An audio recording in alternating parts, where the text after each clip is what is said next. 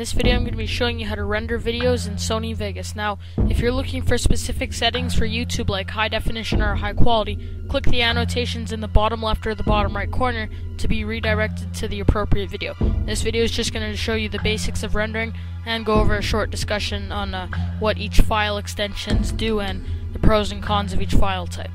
So first of all, I'm going to drag something into my timeline here. I'm just going to drag this media generator in, and let's just say that this is my final product that I want to export to YouTube or burn to a DVD or share through email or whatever. And I'm just ready, I'm all done, and I want to finish it up and render it. So all you got to do is go to File, Render As. Now before we do that, let me go over a few other things that you might consider to be the same thing. Save and save as. This is not rendering your video. Save and save as will save it as a project file, and the project file allows you to open the project in Sony Vegas up with all the tracks and everything so that you can edit the video later. So if you try and upload a project file to YouTube, it won't go through. This is just saving the project file. Render as is what we're looking at, and this is basically exporting the video in a file that can be burnt to a DVD, shared through email, or uploaded to video distributing sites or video hosting sites like Metacafe and YouTube.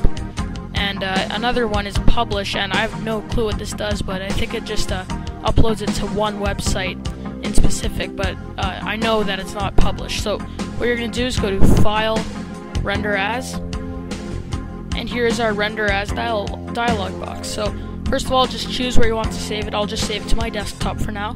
Then you can call it whatever you want. I'm just going to call this rendering test.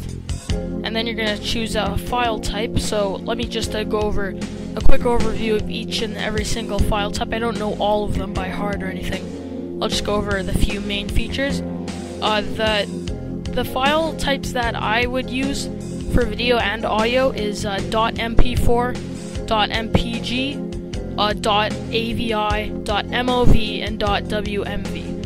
And let me go over what each one does. Now, Windows Media Video v9, or .wmv, that stands for Windows Media Video, is probably the best for online distribution on a Windows computer. It works good on smooth movement projects and stuff. Like my video tutorials, I'm not doing these crazy movements or anything. The only thing that really moves is my mouse and stuff, so that's why I use WMV. Another pro about WMVs is that they compress your files into a really small file size. Even on a high definition video clip, WMV will compress it to a really small file size, which is appropriate for uploading it to a video hosting site. Now the next one is Video for Windows.avi. AVI stands for Audio Video Interleave, and this is basically, just the basic video clip. These produce very high file sizes, but you'll get really good quality.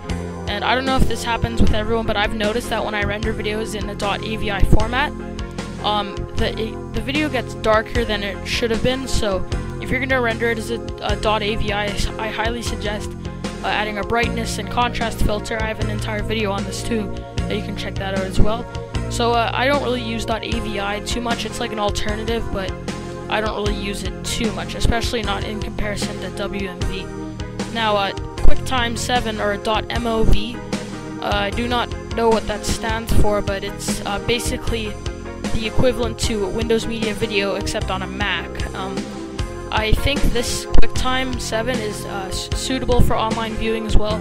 Like if we go over here, it actually has like settings for online viewing, like prepare for streaming, optimization, fast start, which seems appropriate, but from what I've experienced, MOV files produce extremely large file sizes, and I don't really like using them too much. It's better on like a Mac or something. And .mpg, correct me if I'm wrong, this stands for Motion Picture Experts Group. I don't know, I can't confirm that.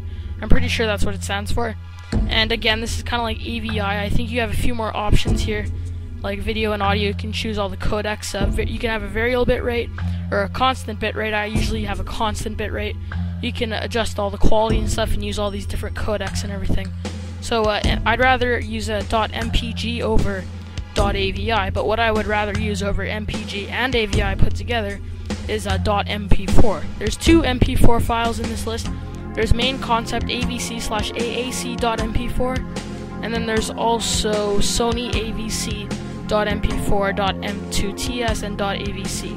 But the one I like to use is main concept avc/aac.mp4, and this is like what I prefer to use over .avi files and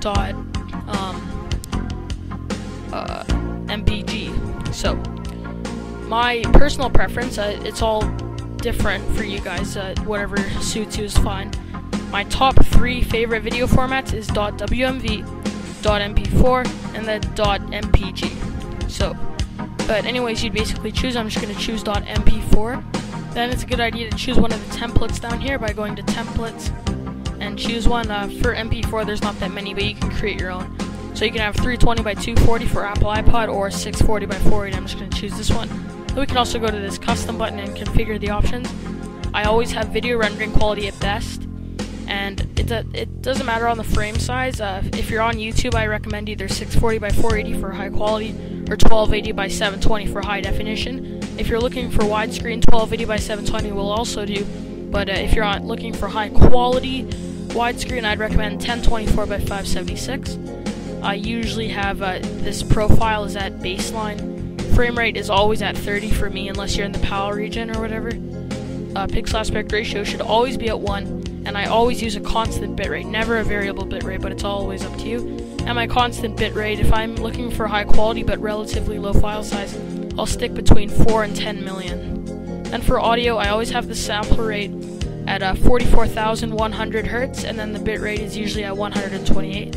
But it's all different depending on what you're doing. Like for DVD and email, you might want a higher quality audio, but YouTube recommends 44,000 Hz and 128 kilobits, or 128,000 bits.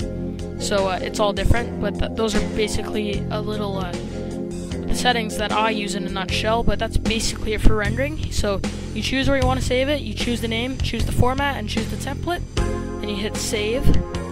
And there you go, you're rendering a video.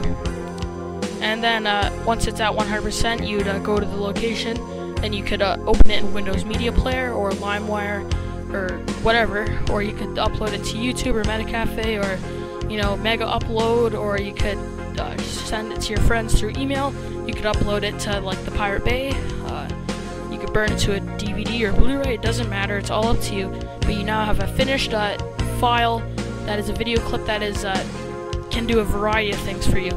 So basically, that's the basics of rendering a video. For more in-depth instructions for rendering specific file types, check out my other tutorials.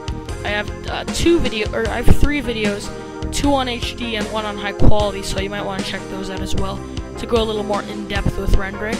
But that's basically it. Thanks for watching. For more tutorials like this, check out my YouTube channel. Thanks for watching. I already said that, but whatever. Hope you learned about rendering, and take care.